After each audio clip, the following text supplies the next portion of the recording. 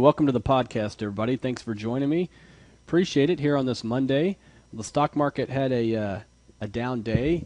Seems like it's been forever since it's had one of those, but it was actually really the worst day, as you can see from the chart here, the worst day since this rally started on, I guess it was the 4th of October.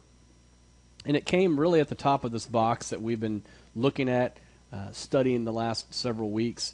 You know, we've been range-bound, bouncing up and down 7 to 10% in either direction, and fell out of the box, of course, on the 3rd and 4th of October, looked to break down and reversed course intraday, and then it's been pretty much straight up since then. But as I always say, it's very important to monitor and study the quality of any rally. We obviously want to look at the charts from the technical perspective and see where some of the moving averages are and some of the support and resistance and all those technical terms.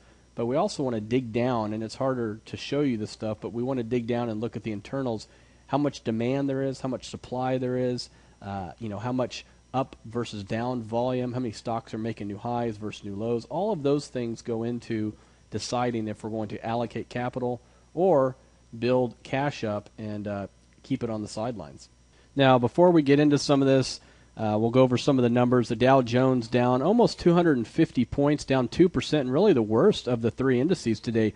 The S&P bounced around 1,200 several times and finished right at 1,200.86, a nice round number there you can see, down almost 2%, and the NASDAQ down 53 points to 2614, down almost 2% as well. Transports down 2.8%. Utilities were pretty much flat on the day. And, of course, if you look at all the indices out there, it's one of the only ones that is up on the year, up 8% on the year, utilities as a whole. I still like that area. I've been long that area throughout this. Not only do you get the income, but you get the relative outperformance on the capital gains side as well. Financials, of course, took a beating. Bank stocks down over 3% today, worst area. And we also saw the Russell 2000 3.35% to the downside. So once again, risk off a few weeks ago, risk on in the last 2 weeks, right? You have all the material stocks going up, the banks and financials going up, what could be considered short covering. And then we come in today, and again, what's holding up? Pharmaceuticals, healthcare, drugs, treasuries doing well. What's going down? Material stocks, financials, anything having to do with global growth.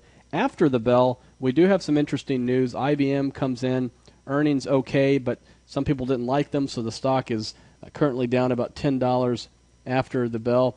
Crocs, C-R-O-X, down 37% after this afternoon, this evening. And then VMware coming in light as well. So these earnings are going to start coming in fast and furious, and again, analysts are going to look at this and make a decision on, is it just a one-off, some of these companies reporting poor numbers, or is the group showing more slowing of growth? And I really think what's going on right now with some of this economic data is the fact that you're seeing almost a relief rally, right? People we're definitely going into recession, and I'm in the camp that thinks we're going into recession or are already in a recession, but as I've said, it doesn't matter what I think if it's officially a minus 0.1 or a plus 0.1, right? It's the fact that we aren't growing at 3 or 4%, and it's moving in the direction of flat to down.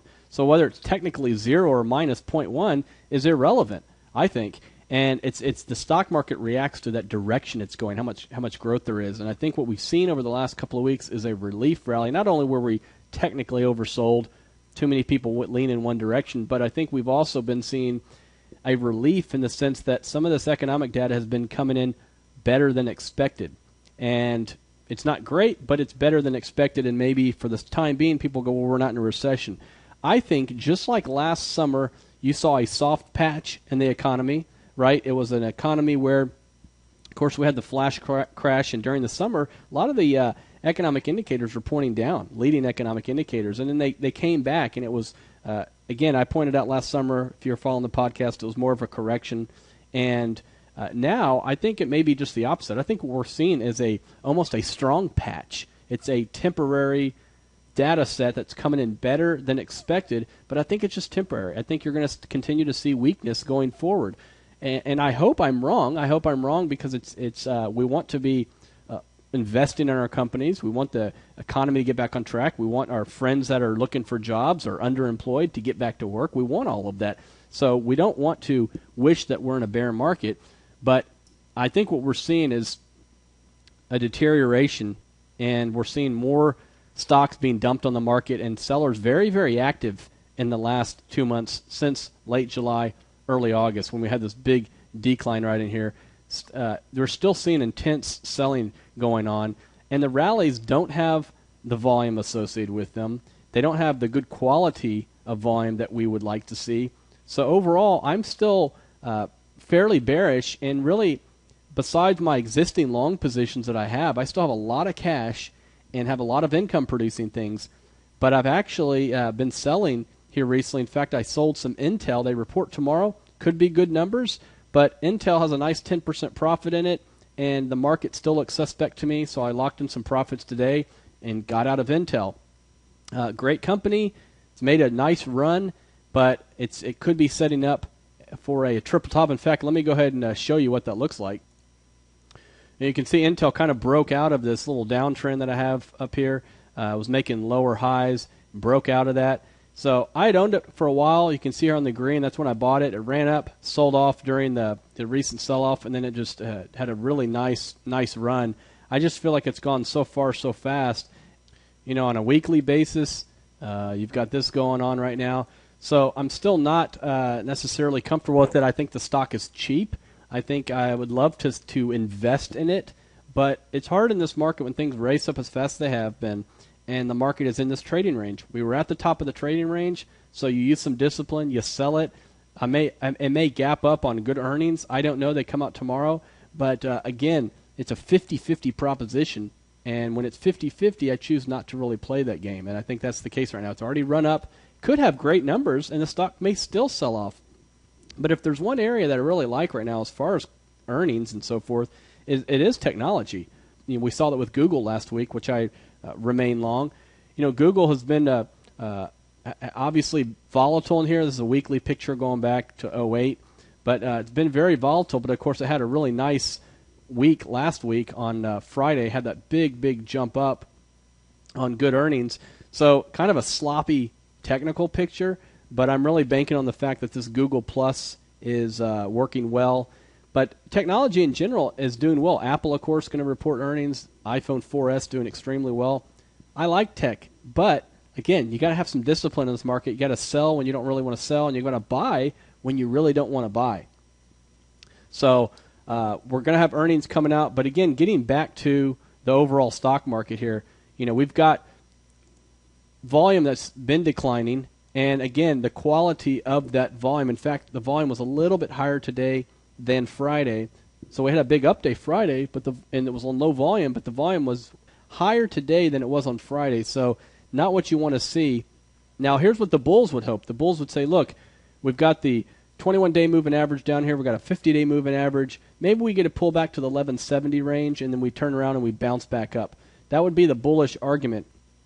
The bearish argument would be, it's at the top of the range. We've seen this before. I'm not going to get sucked into this again. It's going to roll over and head straight back down. Just be careful because we don't know what's going to happen. It's a probabilities game. What I'm telling you is underneath the surface, the internals are weak right now. And, in fact, just like last summer when we had some kind of sell-off and it rallied back, this time it's just the opposite. We're getting weaker internals, whereas last summer they were actually stronger. There wasn't a bunch of active selling. It was mostly just profit-taking. We're not seeing that right now. We're really seeing a lot of dumping of stocks. Now, if you compare this to last summer, remember this is the big flash crash day, bounced up afterwards. We headed lower, really a choppy, nasty summer, had this inverse head and shoulders, and then off to the races. The difference was last summer, as I said, the internals were much better. The economy was in much better shape than it is now. We were still in a recovery from the 2008 lows.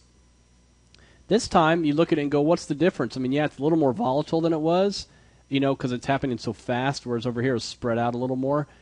But the moves are just the same. Why isn't this just a pause? And it's because, again, we look underneath the surface. We look at how many stocks are making new highs versus new lows.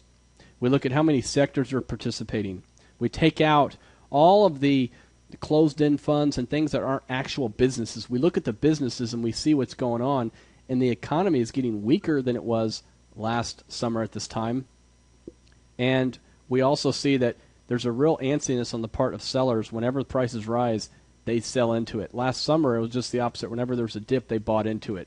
So again, from the naked eye, you look at this and say, I don't see what you're saying, Carl. It's just volatility. We've already sold off. The worst is over. I hope it is, but I'm telling you that underneath the surface, it's not the same as last summer. So the way I'm playing this is, A, we want income, and that includes there's still some very good corporate bonds out there. They're not the deals that were there in 2008 where you could buy them at 70 cents on the dollar, but there are some good deals out there, bonds yielding 5, 6, 7% for the next 4 or 5 years, good companies, and there may be better deals in the future. It just depends on how bad the economy gets. But you also want income-producing equities as well, and there's plenty of those. They're holding up very well, the utilities, healthcare, places like that. What I don't want to be doing right now is in some of the REITs. You know, you look at companies like Annaly Mortgage, big fat dividend. I think it's 14%, something like that. But what's happened is, remember what they do. They basically borrow money at very, very low rates, virtually nothing, and then they go out and invest in securities, mortgage securities of various types, and they collect the spread and they leverage it up. And they're very good at it. They're one of the best, the big kahuna. But Operation Twist is only a negative for them. What is Operation Twist? That's where the Fed is selling short-term bonds, which will raise interest rates on the short end a little bit, and they're buying long-term bonds, which will lower the rates on the long end. So I think eventually they're going to be squeezed, right? Their profit margin is going to be squeezed almost like a bank's would be squeezed or anything else. And you can see how the stocks reacted. It was at 1875 back in June. It fell really hard on some regulation potential things that could have hurt them and the whole industry. Snapped back, went almost up to a high 1850, and then here recently you can see 1825 all the way down to 1450 in August, and it's recovered a little bit, but again has some pressure on it. So I'm staying away from that. So just because something has a 13 or 14% dividend yield, that's not what I'm talking about. I'd rather have a 3% dividend yield where a company's raising it every few quarters, and it's consistent. We know they're going to pay it, and they're in a less cyclical business, perhaps. So be careful of that. But also cash. I have a lot of cash right now, and I think that's important. It's not earning us a lot, but we can go, and when there is some capitulation selling or this selling episode exhausts itself, we can go take advantage of individual deals. So, again, what we've been reiterating lately is trading if you wish, shorting if you wish, cash, and income production. I would not be loading the boat with mutual funds. I would not be loading the boat with very cyclical things tied to the U.S. economy. At some point, once this runs its course, whether it's a month or 6 months or 2 years, we're going to want to focus once again on global growth. And if you notice, that's the stuff that rallied the most in the last few days. It gets hit the hardest today. So even though you may say, what about India and China and these places that are growing so fast? Yes, I've been a proponent of that for years, and I love that area. But I've got very little exposure to it right now because I know how those things move. And they move more volatile than the overall stock market. You know, look at the emerging markets here recently. I draw this little trend. It was bouncing around in here, and then, of course, broke down to the downside. So down 3.5% today. So be very careful about having your fundamentals for long term, and then how does that measure up with the current stock market? And that works on the opposite too. Sometimes the stock market is so oversold, it's going to rally even if the economic data is horrible. And that's what we've been seeing lately, is that the stock market has been going up, and everybody's going, I thought this was a bad economy. Hey, the stock market and the economy are different animals, and the stock market is going to move on its own at times. Over the long run, if we have a bad economy and it's slowing down and the unemployment rate goes up and consumer confidence goes down and retail sales go down, the stock market isn't far behind, and that's what we're seeing. So I'm not happy with the economy. I'm not happy with the internals. So for the time being, again, haven't participated all the way up here on this rally, but Also, don't lose sleep on a day where the Dow's down 245 points. And so it works both ways. But be flexible. I've been saying that. Be flexible. Don't be scared to trade a little bit. Just keep it smaller right now while the volatility. And if you don't want to participate in the volatility, take a big chunk, move it to the sidelines, and just trade with a portion of the account. Okay, for the rest of the week, we got tomorrow PPI coming out and housing NAHB housing market index, mortgage applications on Wednesday, CPI coming out on Wednesday as well. Housing start Wednesday is going to be a pretty big day, the Beige Book, etc. And then on the 20th, which I guess is Thursday, we're going to have initial jobless claims again, 400,000 as you can see is the estimate. So a lot of more economic data coming out. It's going to paint the picture. And again, if it's better than expected, markets could potentially rally some more. But I think the overall trend is pretty negative. So look, as I've said for numerous podcasts, if this market is for real and if that was the bottom, then the market will prove itself to us. It had a few good days during this rally, no question about it. But as it's gone on, the volumes become weaker and weaker, and the internals become weaker and weaker. So not convinced that was the bottom. So just be very careful. And if you think it was, why not buy some things and put some stops underneath them at the very least? So that's how I would be playing this market. Let it prove itself to us for the time being. Don't be a hero. This is real money we're dealing with. All right, folks, have a wonderful day. Don't forget to check out twitter.com/Carl Eggers, carleggers.com, free subscription up in the top right. Google Plus, I'm on there. A lot of new users on there. Comments are great on there as well. And eggerscapital.com for the money management website. Take care. Have a wonderful day.